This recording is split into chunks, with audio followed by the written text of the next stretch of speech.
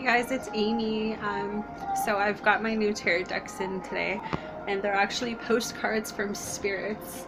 It's beautiful cards, and I thought, you know, what great way to start this journey for the next 30 days. Just reading you guys some of these cards because they're like really, really beautiful. So this card is about with love. That's what this card is about. One second, guys. Watch out. You can have it, watch out. Okay, just put it on there. Mom's just reading something. It says, dearest you, we have something exciting to share with you. You are a manifesting master and you don't even know it. There will always be enough of everything that you need in your life. Money, opportunities, love, kindness. So whatever you're asking guidance about, have faith and be open to the many ways in which you will experience prosperity. Spirit is the source of your supply. The universe is always reflecting back to you what you believe.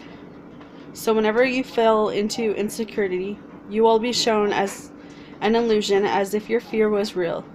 But the truth is that the universe is abundant. You are and always will have been enough. And abundance is your natural state. If you can imagine something consistently as truth, you can and will create it. You are so on the right path now. Keep believing, then the seeing happens. Loving you more and more every day. So I just thought I'd share that with you guys. It's kind of a really good reminder about